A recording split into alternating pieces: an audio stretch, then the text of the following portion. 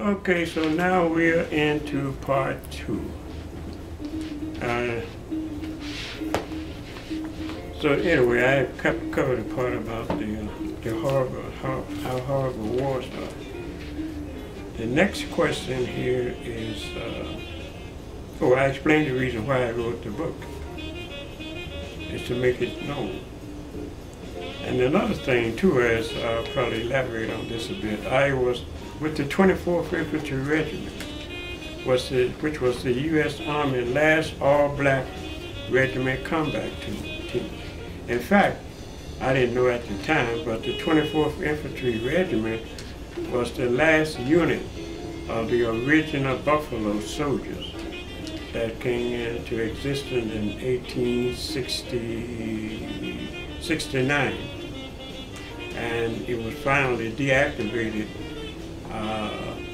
in October the 1st of 1951 during my service. So I actually served with the 24th Infantry Regiment the last year before it was deactivated. So that's a little background on the 24th Infantry Regiment. And they asked me, the next question I see here is, how was the war for you? The easiest answer I could give, well, it's not really easy. I would have left the next morning if I had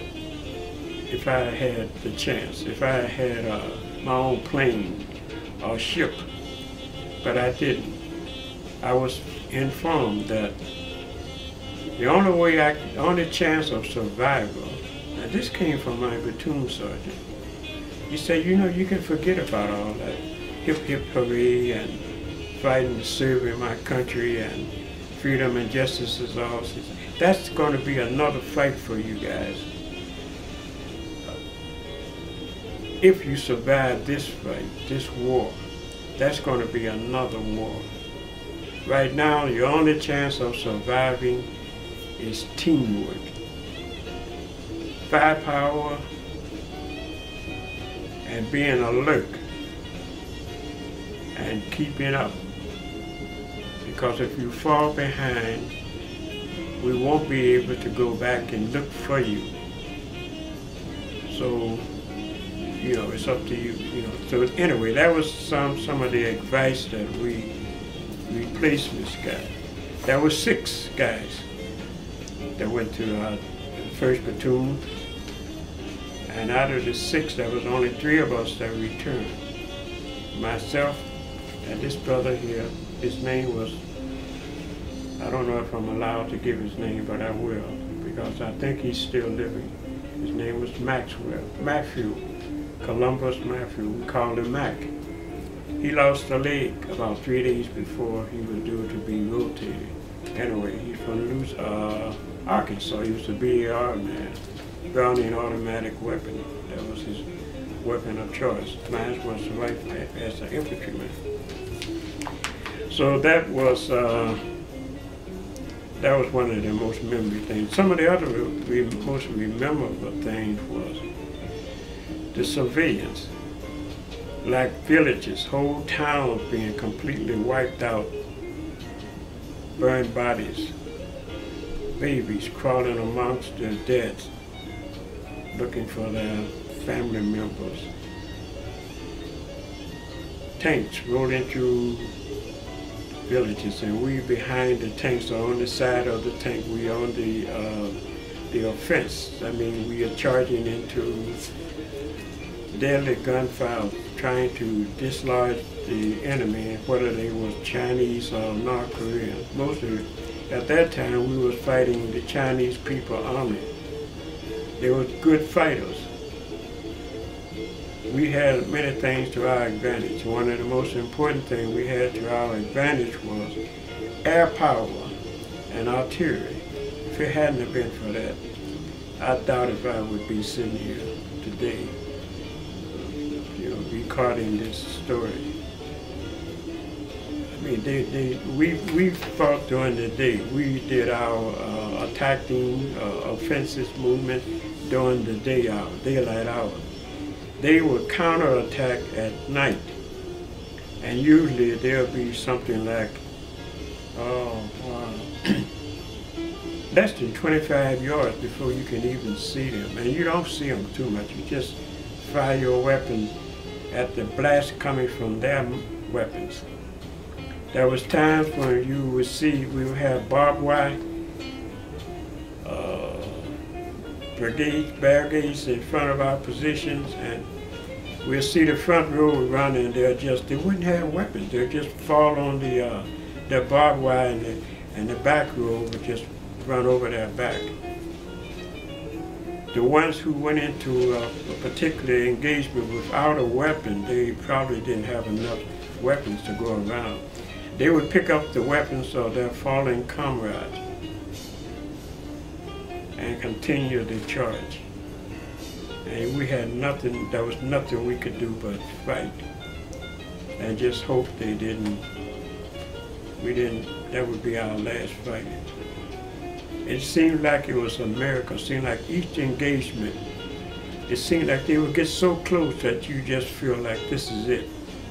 And all of a sudden we'll hear a whistle or a bugle in the distance. And that's at the time, you know, that's bombs, artillery, and everything just exploding. It's like if someone put you in a barrel and roll you down a rocky hill, a mountain. You know, the noise was so intense. You're popping sweat and your hands is burning up because of you're continuously firing your weapon. And men are screaming, and it's just the flesh is flying, and it's just like being in a nightmare. And you just you feel like you gotta wake up. This is not true. This is not for real, but it's for real. It's what be happening at that particular time. Well, anyway, that was some of the most memorable memories. That's just one, really. That was every day. War is so repetitious, especially combat. Every day is the same thing. The same thing repeat. Every night is the same thing. We spend the longest period that we'll spend like 60 days on the front. That's 60 days without baths, without changing clothes. The only thing, if you're lucky, you may be able to change your socks, which can become pretty gritty if you wear the same pair of socks. And we were fighting during the winter months.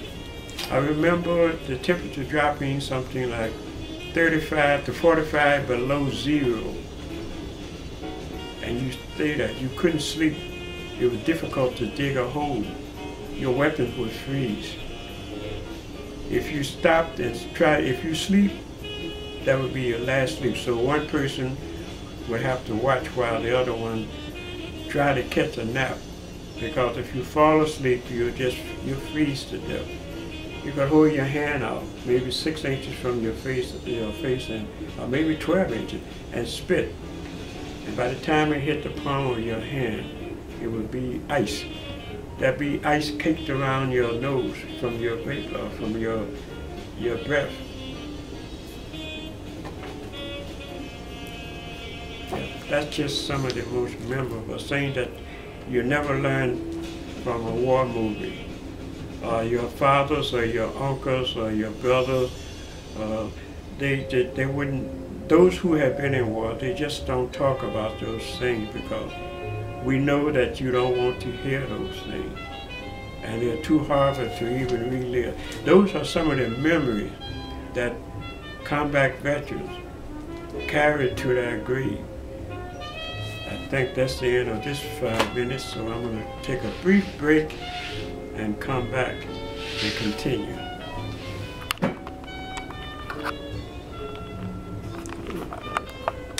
Okay. Battery's gone.